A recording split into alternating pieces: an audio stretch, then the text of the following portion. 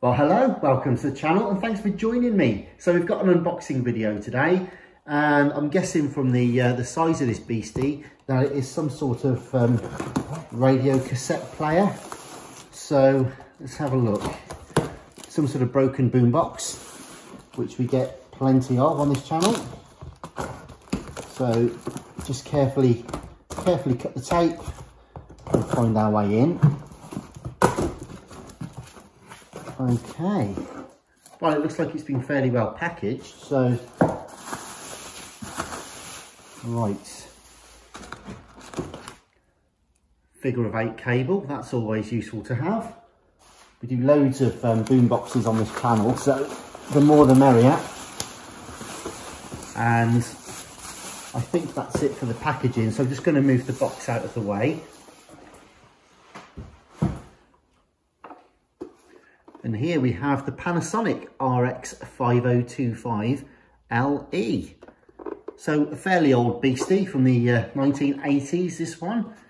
And yeah, quite a quirky looking thing. Not too many of these about, so it's nice to try and get them in and save them if we can. Hasn't got anything too fancy on here. You have got the tape counter and you've got a kind of VU meter, like a level gauge in lights, LEDs across the top. It also is capable of playing metal tapes, and you will see you've got your normal chrome and metal tape selector there. You'll see you've got some beautiful dappled autumnal or winter sunlight coming through, so the lighting's all over the place, but never mind.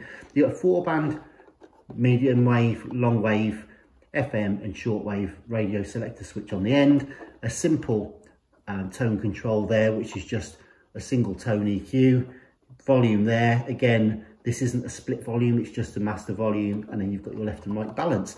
How they always end up, I'm not quite sure how people end up with the balance control right over to one side, but there you go. Makes you wonder why people get rid of things sometimes. Perhaps they sound awful because the settings are bad.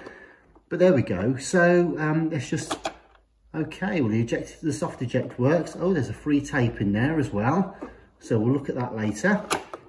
And yeah, so there we go. You've got the master tuning dial on the side with a fine tuner as well.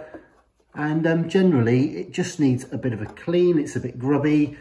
I don't know if it works or not, actually. So we'll have to find out whether or not it even works. So I'll be plugging this in soon to test the radio and the tape functions. We'll give it a bit of a restoration, a bit of a deep clean, get the switches all cleaned, replace the belts and any idlers or anything like that, and just have a bit of fun with it. As I say, it'd be quite nice just to see what the inside of one of these looks like. We've not had one of these particular models on the channel before. So please do subscribe, hit the notifications bell for updates, and I'll be back soon. All the best for now. Bye-bye.